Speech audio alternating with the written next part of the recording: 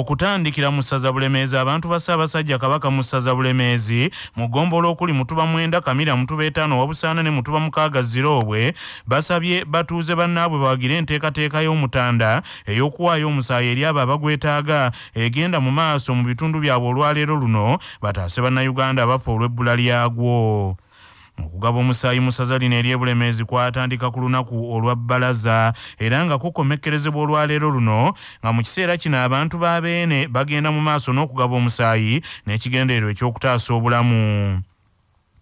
Omumyuka asooka owakkangawo Margaret Namagambe Mutyaba bw'abadde ng'ayogerako eri abantu ba Kabaka abali mu ggombolola ya Mutuba 6 Ziroobwe ategeezezza nti ng'Abalemeezi balindiridde buwanguzi bwokka era asabye buli muntu aweeyo obudde okugaba omusaayi olwaleero kubanga lwe lunaku olusembayo.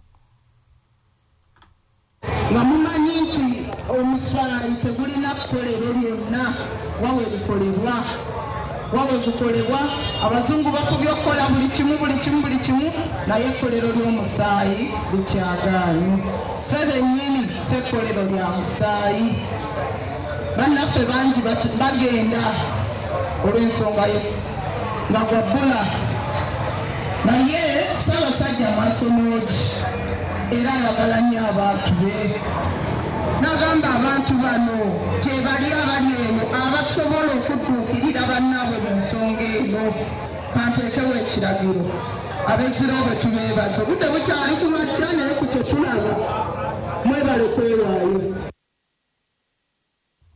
Ssenyonjo Ronald omwami wa Kabaka ow'eggombola ya Mutuba 5 Ziroobwe bw'abadde agaba omusaayi mu ggombolola gy'akulembera asabye abaami ba Kabaka ku mitendera gyonna basitukiremu banyigire mu nteekateeka y'okutumbula ebyobulamu. Mu ssaza Kyaddondo bannamawulire baagala gavumenti ereete etteeka ku bantu aboonoona obutonde bw'ensi eno nga basuula obuveera n'ebintu bya pulasitiiki eby'obulabe ng'ono y'omukka wefube okutaasa obutonde bw'ensi eno obwongedde okusaanyizibwawo. Ng'ebimu ku bikujjuko eby'okujaguza olunaku lwa bannamawulire olunaabaawo nga 3 omwezi ogwokutaano sabbiiti ejja bannamawulire bassa omukago n'ekitongole ekya My Tree Initiative mu ntegeke etuumiddwa Uja Initiative on Environment okusimba emiti n'ekigende eky'okuzza obutonde bw'ensi obusaanyiziddwawo. Pulezidenti w'ekibiina ekitaba bannamawulire ekya Uja Mathias Lukundo anokoddeyo abazimba mu bifo eby'entobazi abassaawo ebibira bya gavumenti n'ebifo ebirala n'agamba nti bakoze kinene mu kusaanyaawo obutonde bw'ensi. Kubanga ekigero kya Uja kisooka kulwanirira ddembe lya bannamawulire n'eddembe ly'abantu. Mu ebyo bye tugasse ku lisiti yaffe tugamba tugenda kulwanirira eddembe ly'obutonde. Olutalo lwe tutandise olwaleero nga bwe lwogeddwako bannaffe tugenda dukomekerezanga nga tukola award tulabye awards ezisinga wano nga bazikola abayimbi bawangula awards tugenda kukwadinga bannanyini kulwanirira butonde buno mu mikutu egy'enjawulo bannamawulire abalwanirira eddembe ly'obutonde ba defenders of environmental issues tugenda kutegekangawo awards zino bebaze ne Katonda akimanyi nti abo abantu bankizo basookuluma ku balala. Amyuka nnyini ntebe w'akakiiko ka Uja Initiative on Environment Andrew Mugonza ne Ssaabawandiisi wa Uja Manuel Kirunda baagala gavumenti eteekewo emisomo egy'okulwanirira obutonde bw'ensi eno mu ebyo ebisomesebwa abayizi mu masomero. Gavumenti ya Uganda ekyuse ebyo ebisomesebwa mu masomero abaana baffe babasomesa nga babagamba nti ebibira tujjamu ssente nga tutemye emiti ne tutunda embaawo babagamba nti mbibira tujjamu enku ezifumba emmere tugamba mu kyasa kino wakati nga tubutikiddwa ekibugumirize ekigenda maaso ekiviiriddeko akatyabaga mu ggwanga lya Uganda ensomesa yeekome. Abantu bayiye kasasiro mu ntobazi abantu bayiye kasasiro mu migga n'ebiringa ebyo ne tugamba nti olwebyo byonna byonna tutuule mabega tuzinga emikono ne tugamba nedda fenga bannamawulire tulina byonza okuyita tools oba ebyokulwanyisa bye tusobola okukozesa. Ekisooka tulina ekkalaamu tulina zikamera tulina recorder kuna tulina eddoboozi erisobola okugamba nti ekimala kimala. Omukungu Ashira Fuddumba okuva mu kitongole ekya My Tree Initiative agambye nti mu nteekateeka eno bakusimba emiti akakadde kamu omwaka guno ogunaggweerako. What we are starting today with is called the 1 million tree challenge, which we have agreed to plant and inspire the entire country to plant 1 million trees in this year, which is 2022. Musaza Mawogola omubaka w'ekitundu eky'Amawogola North mu Parliament Shatsi Musherule Kuteesa akolokosa abamu ku bakulembeze banne essembabule olw'okwolesa omulugobe nga bagujubanira ebintu ebitali byabwe n'abasaba beekube mu kifuba bakomye okutulugunya omuntu wa wansi. Omubaka Shatsi Musherule Kuteesa asinzidde ku mbuga y'eggombolola Ssaabawali Jwala abakulembeze b'eggombolola eno nga bakulembeddwamu nnyini ntebe waayo Deo Byaluhanga bw'abadde bayisa abakulembeze ba disitulikiti okubategeeza ku bigenda mu maaso ku ttaka lya Kabaka wamu ne kye bamanyi. Omubaka Shatsi Musherule Kuteesa agambye nti yeetagenda kutya kubuulira abamu ku bakulembeze ti kye bakola kikyamu okuwamba ku kifuba ettaka okubba n'okutulugunya abantu abaawansi nga bakozesa obuyinza bwe balina n'ebifo byabwe n'abasaba bakimanye nti buli muntu ayagala okufuna n'okwongera ku kyalina naye ng'ateekeddwa kuyita mu makubo matuufu.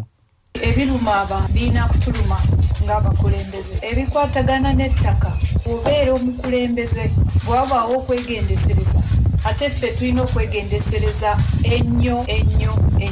Njagala tubeere abakulembeze abalambuzi naye bwe mbeera mu nsobi nga ndi mu nsobi nina kukikkiriza ne bwe mba ndi MP ne bwe mba ndi Prime Minister ne bwe mba ndi President lwakuba tukiikirira bantu ate ebibaluma bye birina okutuluma. Kiki kye mbabuulira nze nga MP wano neewaayo era nja kwewaayo okulaba nti tulwanirira omuntu wa bulijjo ku kintu ekimuluma ate ekintu ekiyamba abantu bonna.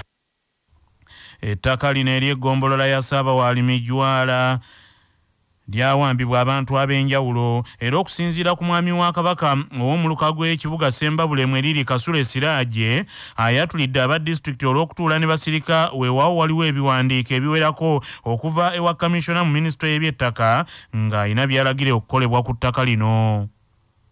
Chairperson mwe mulondo olukiiko lwa District Land Board ne muluteekawo nga kanso yeetudde etteeka ligamba ki ku District Land Board ng'egenda okuwa omuntu ettaka yagoberera procedure. Tukozi eri wano gwe District Chairperson ne kaawo mwabuuzaako District Chairperson owa Land Board nti omuntu ono yagoberera procedure abantu abali mu complaints abali mu kuwaabirwa mu ttaka muno temulina buyinza oba Kamisona wa Lands yawandiika ebbaluwa tembiina mu likodi lweki temubuuza District Land Board nti waki kino kye bakulagira okukola tewakikola. Mwe mba musooka mwe nga gavumenti eya disitulikiti nammwe mukole omulimu gwammwe naffe tusobole okufuna obwangu.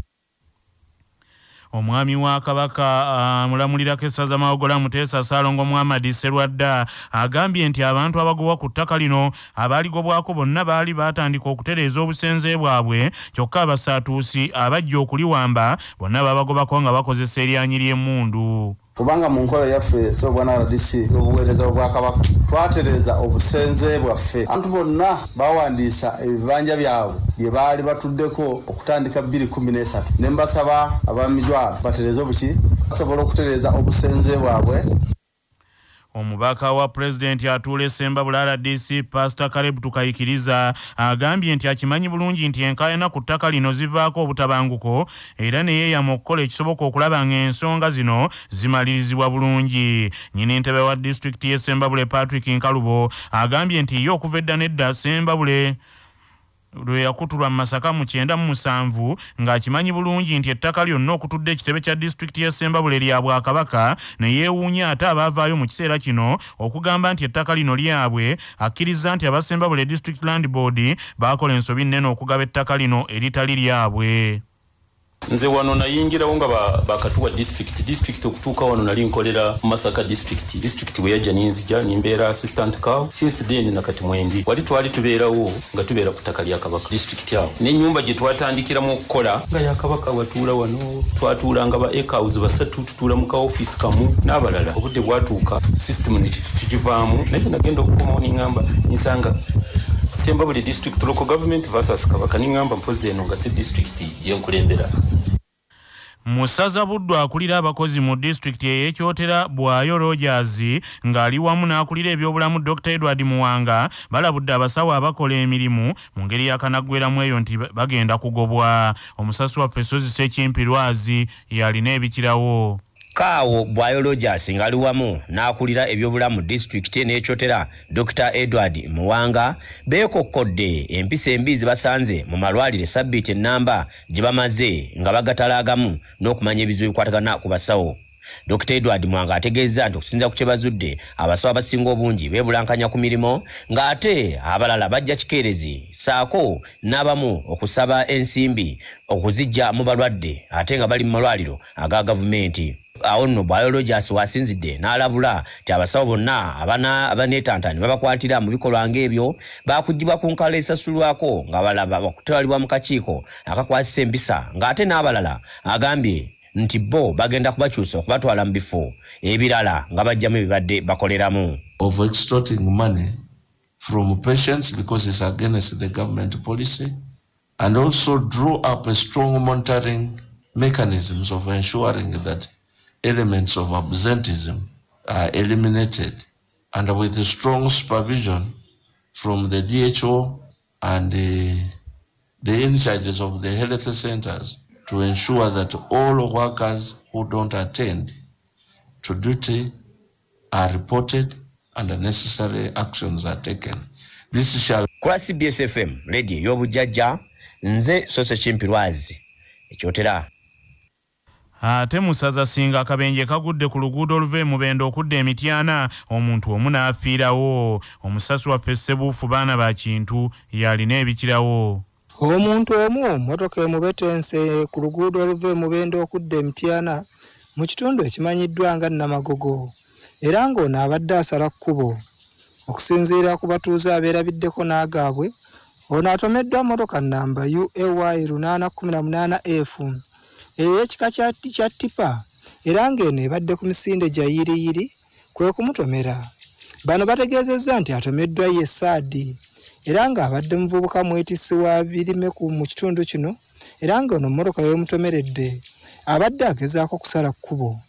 Kino kijja mu mbeera abatuuze ne bakukkulumira ekitongole ekivunaanyizibwa ku by'enguudo olw'obutagezaako kubateerawo obuggulumo mu kitundu kino okukendeeza ku sipiidi z'emmotoka, nti kubanga buli ssabbiiti wabeerawo abantu abafiira mu kitundu kino. Bano bagasseeko nti n'oluguudo lufunda nnyo ekisusse ng'ebbali lyonna amukoka agenza alusensera, ekiviiriddeko abantu okubeera mu kanyigo n'emmotoka nga buli omu yakkuutiriza okuyita ku koolaasi, kino ekivaako obubenje okweyongera mu kitundu kino. Ne babadde okuvuga ku piki mwennyini Saadi yabadde akugamba mbu ntwala mpola babadde alwawo nanyo kubanga abadde abeera ku kyumba ky'episawo mu kaduka ka mayika awo yinga bwanyuka we yeetuulira kabadde mwetisi wa semiti mwetisi wa kasooli kabadde kanyama ab'emmotoka balina kuvuga mpola nga bagendereza abantu babuli nsaba busabi batterewo ampusi kubanga mu mwezi guno gumu twakafunamu accident kati ziri 3 ku minzaani kwennyini battirako abaana 2 ne tuwonyaawo omwo 2 nga bafudde batterewo ampusi emisinde gisusse ku b'emmotoka nga wano ku minzaani batterewo ampusi kitegeeza we motoka jasobola okutambula empola mpola. Ekituufu era ampusi bwe zibeerawo artist omuntu aba asobola ogira aba n'akendeezaako. Ekituufu kyo si lugazi nnyo ekimala kubanga emmoloka esatu tesobola kweyisizaako ekiviirako akisidenti nnyo nga bw'okiraba kubanga era abantu bafiiridde ku luno oluguudo kubanga era n'abantu bange abasinga katikati ng'oyo Saadi oyo. Ssebuufu baana ba Kintu. Webale nnyo omusasi waffe Ssebuufu baana ba Kintu. Musaza Maokota University okuli eyandejje n'eya Kyambogo zisse omukago ne Town Council y'Ekayabwe mu district y'Empigi n'ekigendererwa eky'okutumbula enkulaakulana mu Town Council y'Ekayabwe. Omusasi waffe Patrick Serugo katuwa ebikirawo. Aba University y'Ekyambogo mu mukago gwe bakoze ne Town Council y'Ekayabwe Maokota Mpigi bagenda kusomesa abatuuze abegattira mu bibiina ebitereka n'okwewola mu bukodyo obw'okutwala ebibiina ebyo mu maaso, ate basomesa abavubuka ku bukodyo obw'okutandikawo emirimu n'okuyiga okubajja. Ate Abandejje University bagenda kutumbula byamizannyo mu bavubuka b'omu byalo bya Town Council y'Ekayabwe. Meya wa Town Council eyo Kasule Zed yasasa emikwano egyo nga bino abitegeezezza abatuuze b'Ekayabwe babadde bakola bulungi bwansi owa buli mwezi nga bayoyoosa ettawuni y'Ekayabwe yonna. Ngera University y'Ekyambogo n'ey'Endejje zisindisa abamu ku bayizi baazo ne beetaba mu bulungi bwansi oyo. Meya Kasule Zed agambye nti okusaka emikwano egigenda okutumbula enkulaakulana mu Kayabwe byebimu ku bye yeeyama okukola bwe yali asaba akalulu, era ategeezezza nti agenda kusaka n'emikwano emirala wano we yeebaliza abatuuze b'Ekayabwe abakkiriza okukola bulungi bwansi oyo buli mwezi, nga kati agambye nti ebyalo byonna birimu 6 ebikola Town Council y'Ekayabwe byonna bagenda kubituukamu. Bulungi bwansi olwo tumukola tandikidde ku luguudo luno lugenda enkozi olubadde lufaafaaganye olunaku lwaleero twegattiddwako ebitongole University ey'Endejje wamu ne University ey'Ekyambogo. Twebaza nnyo abakulu abo olw'omukago gutaddewo okulaba nga abakulu abo aba University y'Endejje n'Ekyambogo weewaddeyo ne balaba nti bagenda kukwatagana ne Kalwe Town. Ku lwa CBS nze Patrick Serugo. Ate okuddayo mu ssaza Buddu abakulembeze b'Obusiraamu mu disitulikiti y'e Bukomansimbi basazeewo okuteekateeka abakkiriza mu kitundu ekyo mu ngeri y'okutukuzaamu ekisiibo kyabwe nga bawaayo zaka olw'okuliisa abawejjere. Omusasi waffe Mubaraka Sebuufu Junior katuwa ebikirawo. Emu ku ngeri eziyinza okutebenkeza omutima gw'omusiibi nti ekisiibo kye tekiriimu buntuntu bw'ayitidde kwe kuba ng'omusiibi oyo atodde n'awaayo zakatiri fitiri wamu n'okugiweera abo baalinako obuvunaanyizibwa. Ebyo bye bimu ku bubaka abakulembeze b'Obusiraamu bwe batandise okusomesa abasiibi era amyuka Supreme District Kazi wa Bukomansimbi Sheikh Muhammad Mugera aliko byatubuulidde.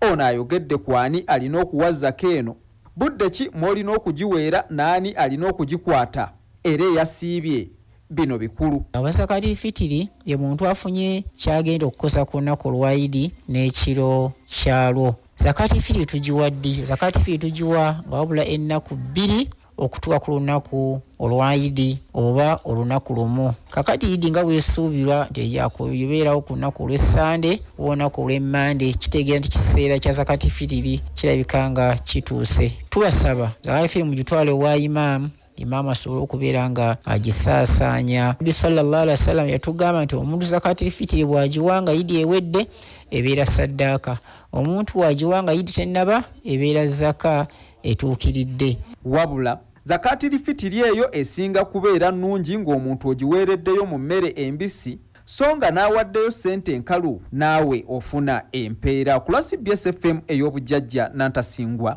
Mubaraka Sebuufu Junior, ndi Bukomansimbi. Nga tukyali mu ssaza Buddu Abawalabu okuva e Dubai abatabibwa ekitongole ekya Mohammed bin Rashid Al Maktoum Global Initiative nga bayita mu Sharia Assembly of Uganda badukilidde Abasiramu e Kalungu wamu ne Masaka babawadde mu kwetegekera okutuuka ku lunaku olwa Eid al-Fitr ng'ebyasaba babawadde ebiwerako. Bino Abasiramu b'e Kalungu ne Masaka babifunidde mu kibuga Lukaya bibakwasiddwa Abawalabu ssaako Director wa Sharia Assembly of Uganda Sheikh Yusuf Kiruuta ne District Kadhi wa Masaka ne Kalungu Sheikh Badi Lwasajja Kiruuta ng'ettulina Abasiraamu libaweereddwa mu nteekateeka Abawalabu gye batuumya 1 billion meals ng'abantu abasusse mu lukaaga be badduukiriddwa. Ettu eribaweereddwa libaddemu omuceere, sukaali, obuwunga, butto, ebijanjaalo, eŋŋano n'ebirala era nga Abasiraamu abafunye ettu lino omubadde ne bannamukadde beebazizza Abawalabu ne Sharia Assembly of Uganda olw'okubajuna kyokka ne bennyamira olw'ebbeeyi ebikozesebwa mu bulamu obwa bulijjo eyeekanamye ne basaba gavumenti ekolewo ekyamangu ku mbeera eno. Nze Ahmad Salongo Mwanje. Abantu bangi bali bubi lwa bintu ebyebbula ebyereze biyitirivu, tuli bubi situyina mirembe naye tusaba gavumenti yaffe ebeeko kyekola okutudduukirira. Sebo pulezidenti waffe jjukira obuzibu bwonna bwe tulimu bwa njawulo naye nkusaba otufeeko mukama wange. Nze Salongo Nampagirisuula nga ndi mutuuze Sango tukubira gavumenti omulanga sabuni ali waggulu, sukaali ali waggulu, amafuta tetukyatambula, n'abaana bwe balwala oba abakazi baffe bagenda kuzaala ow'emmotoka akugamba mitwalo 10 okumujja mu kifo. N'olwekyo tusaba gavumenti Pulezidenti Museveni atusalire ku bintu full stop. Salamu alaykum. District Kadhi wa Masaka ne Kalungu Sheikh Badi Lwasajja Kiruuta asanyukidde obuyambi obubaweereddwa eri abatuuze bano n'agamba nti bujjidde mu kiseera nga abaddu ba Allah mu kitundu kino bali mu mbeera eteeyagaza. Tulina essanyu lingi nnyo olw'omukisa guno gwe tufunye okuva eri bakadde baffe baganda baffe okuva mu nsi ez'ebweru si ndala nsi ya Dubai mu kitongole ekya Muassasatu Muhammad bin Rashid Al Maktoum lil a'mal al khairiyya wal insaniya ne basalawo okujja okutusiibulula n'okutuwa ettereke erya Eid al-Fitr fa alhamdulillahi rabbil alamin. Kusaba Allah tabaraka wa ta'ala akirize okusiiba kwaffe n'okwabwe, akirize ibada zonna tukoze zaffe n'ezaabwe, ate abawe empeera nnene ku buli muntu yenna agenda okusibulukira ku tulino lye batuwadde, si nali akusibuluka lyokka wabula lya Eid al-Fitr. Bisaba Allah tabaraka wa ta'ala abaddizeewo. bannaffe amawulire agavudde mu bitundu bya Buganda bwe gatyo bwe gagenze tova ku laadiyo ey'obujjajja.